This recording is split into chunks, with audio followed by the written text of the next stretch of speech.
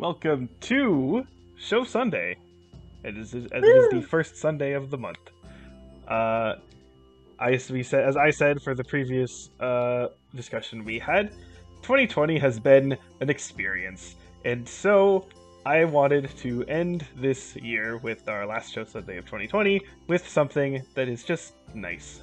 And so we watched Hilda, or at least the first 6 episodes of Hilda. Now, Yay!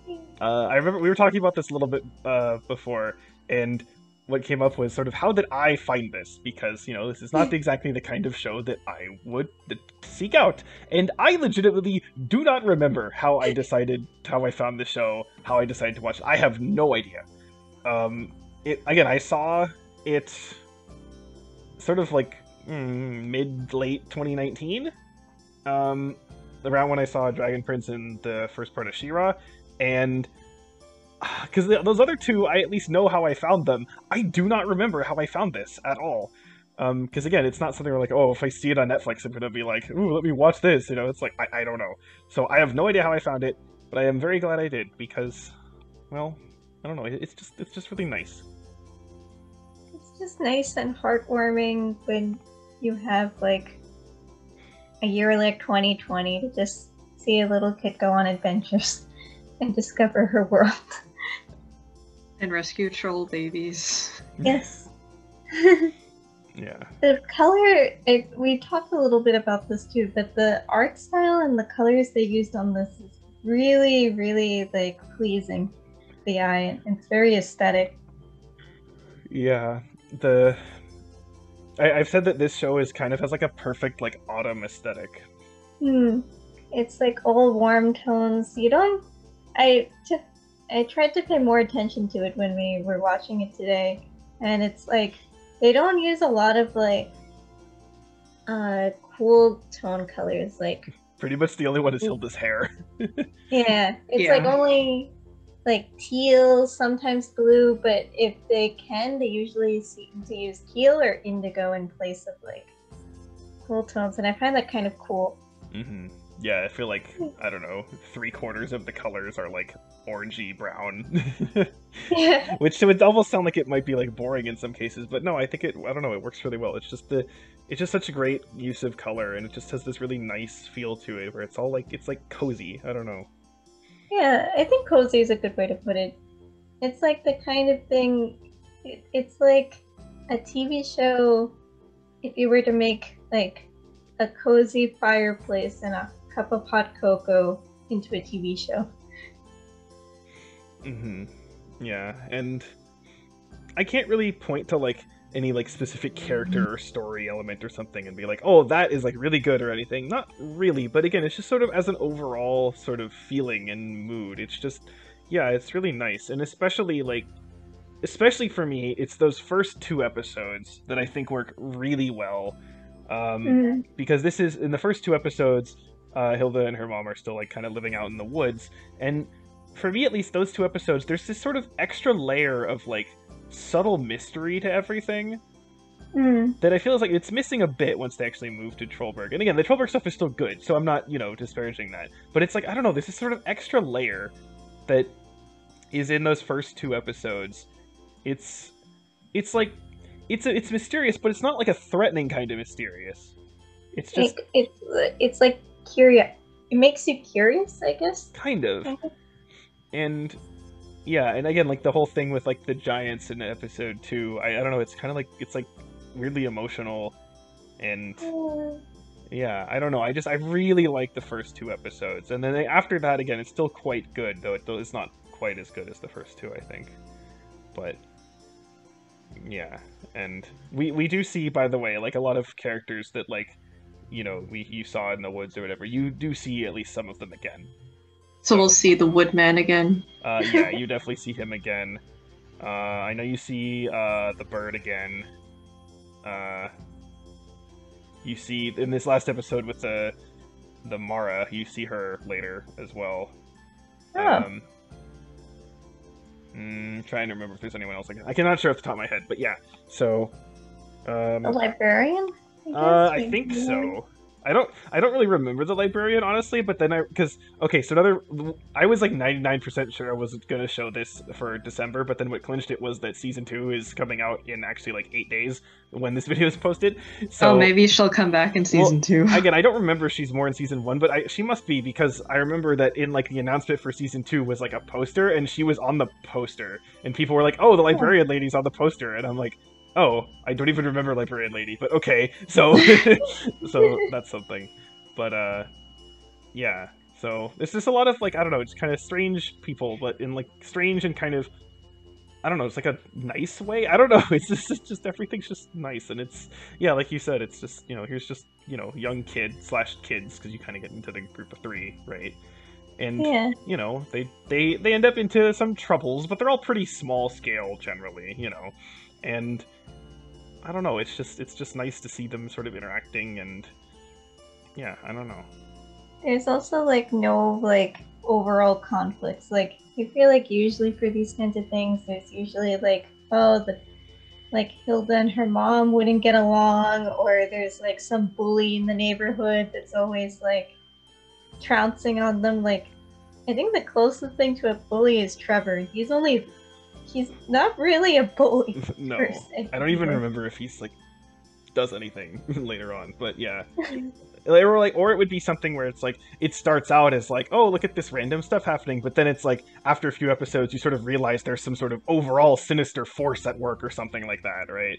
And, It's the wall, like, it's not the trolls, it's the wall. Oh my god, don't give me Attack on Titan flashbacks. No. Yeah. But I'll just say, this, I guess you could say this is a spoiler, but not really. But at least in season 1, that doesn't happen at all. There is no overall, like, antagonistic anything, really. It's just, adventures and stuff that happens, and it's, there's a few things that are semi-connected, but not in a way of like, an antagonist or something. So, Yeah. and that stuff, I'm not saying that stuff is inherently bad or whatever, like, there's definitely, like, Gravity Falls and Owl House are sort of, this kind of quirky, magical-esque kind of reality that starts off as like, here's random adventures, but then it builds into a whole thing. But like, I think it works here because, again, because of the tone, because of the mood. It's like, you don't need an antagonist for this, just to kind of enjoy everything. It's kind of just lighthearted fun, and it's not trying to be anything else. Yeah.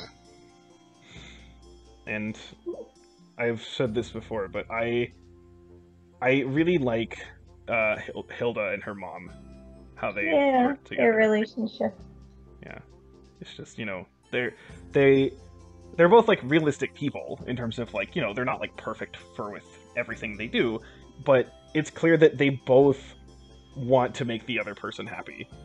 And I don't know, it's a really nice it's a really nice dynamic they have. Her mom has really funny reactions. It's funny also because, like, of course the world, people know about the world that's going on, right? Because oftentimes also in a lot of these shows they'll be like, oh, the kid finds out about all these magical creatures and, has to like, all these adults don't even think they exist or whatever. But that's not what's happening here, right? Everyone just like, yeah, we're in this world and there's some weird stuff going on. Okay, right? But like, Hilda kind of knows generally more than the average person, and like her mom also knows a decent amount of stuff too. But so you do get some kind of, things that they discover and stuff like that. But yeah, I don't know. It's just that they're supportive of each other, and that's nice. Do we ever do we ever learn what happened to Hilda's dad, or no? I don't think so. I mean, my assumption is either there was a divorce or he's dead. Yeah. I don't think he's ever mentioned. I don't remember, to be honest. Maybe he got eaten by a troll. But yeah, it's definitely nice because, again, so often in these kinds of shows, either like, yeah, the parents are like sort of antagonistic, the parents are like treated as like a joke, or they're just like not involved at all. Right? Yeah. And that's not the case, so it's nice. It's nice to see an actual like positive like parental relationship. So that's something that I particularly like, and yeah, I don't know, it just makes you happy to watch it. Yeah, it's like a nice breath of fresh air and a cup of hot cocoa. So, I don't know, I presume at least everything I've been saying, you seem to agree with that, generally? Yes. Is there anything, I don't know, anything else you'd want to add that I haven't mentioned? Definitely would continue watching. Yeah, again, as of right now, there's 13 episodes, but that's going to double in like a week, so, you know, yeah. Yay! So, and I do like how, like, everyone's British. That's, I don't know. It's just kind of I was nice kind of to see. surprised by that. Yeah. Yeah, I don't know, because again, you know, everyone's American and like all of these kinds of things, so it's just kind of like, oh, okay. So, I also appreciate how world building wise it's like it happens organically too. mhm. Kind of like it's by episode, but it's kind of like it doesn't dumb down the idea. It's more of like, oh, there's like these things. And there's never a point where people are like, oh my god, when have these things existed? Or Mhm. like discounted, because as you said, Valen, they acknowledge that strange things can occur. Kind of. Yeah.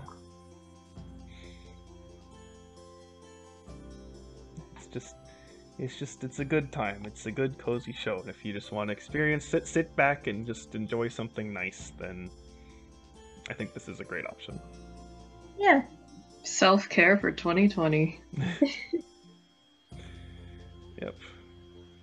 Well, that was... Anything else? It's hard to talk about something that one likes. It's Yeah, a lot well- easier to talk about things that one does not like. True, at the same time, though, as well, it's not like, you know, okay, what can we talk about? Like, we can't really do any, like, you know, plot analysis or anything. That's not really, you know... That's not really the Bicycles. point of this. Yeah, so... It's you a know. cute show about cute kids. Yeah, and... Yeah. It's not supposed to. It's not. You know. It doesn't have any like deep lore or anything. It's just. You know. It's just a good experience, and so that's all we need. So yeah. Again, even if you're a you know fucking grumpy ass old man like me, you can still enjoy this show. Or of course, if you have kids, show your kids this. Yeah. Maybe people will watch this and no, never mind, I forgot where I was going with my joke. I hope like people don't like have their kids watch our videos because we swear a lot. At least Valen and I do. Well, whatever. That's their own prerogative. I guess on that note, assumingly the next movie is not going to be nearly as cozy. Well, we don't know, but speaking of next movies, let's see. We had to replace Raiders of the Lost Ark with something, and I believe it was random to be Harriet? Is that right? Right. Yeah. So if we hadn't like deleted some of the movies that we had already watched, it would have been Knives Out again. Oh yeah. Let's watch Knives Out twice. So yeah, I mean, I presume we could guess what that movie's about. But A cool ass lady. mhm. Yeah. Yeah. So that'll come up at some point. But for now, we have to see what we get for our movie here. Do we get the sad movie or the samurai movie? And we get apparently the sad movie. We get Yeah, I'm gonna Coco. cry next week. Oh boy. Get hyped. I mean, okay, wait. Um, So who has seen this before? I've seen this. I Okay. have not seen this. Okay, I have not seen this Because- either. Oh wait. Oh, okay. I watched this 2 years ago on New Year's Day. Actually, it was a very odd time to have watched this movie, Is but this like the New Year's, like 2019 New Year's? 2019 New Year's, Okay. yeah, not Not 2020. 2020. No, I thought like it was either 2018 or 2019. You said 2 years ago, but yeah. Okay. Yeah. Anyway, whatever. So okay, and And I really enjoyed it actually, which I was like, I need to show this, and I warned Maya, and I was like, you're probably gonna cry during this movie, just I mean, that's not that hard to do. based on some of the themes and stuff like that. So It is about Dia de los Muertos, so Yeah. yeah. I know that, and I know like the very, well, I don't even know. I've heard like this most vague language possible regarding like quote the moment, quote unquote, that people like to say, but I don't even really specifically know what happens. I think I can guess based on what I have heard, but I don't know. So, yeah. I'm not going to say anything. We're You just should going to. We'll just experience Coco. We're like a month late, but oh well, whatever. Yeah. It's fine. Yeah. Okay, well, that's that. We go from something very wholesome and happy to something very wholesome and somewhat happy, and then to not Sad, happy. bittersweet. I don't know. It still goes with autumn. That's true. Yeah. Yeah. We're just trying to, avoid winter, I guess, for as long as possible. Yeah. Technically, we had winter really early on in summer with Home Alone. Oh yeah. Oh yeah. When did we watch that? Was that August or September? I don't even remember. It was It one was of those very two. oddly timed. Oh, It jeez. was. Oh well. Oh well. But we get Coco now. So. Yeah. See you next week for that. Bye. Bye.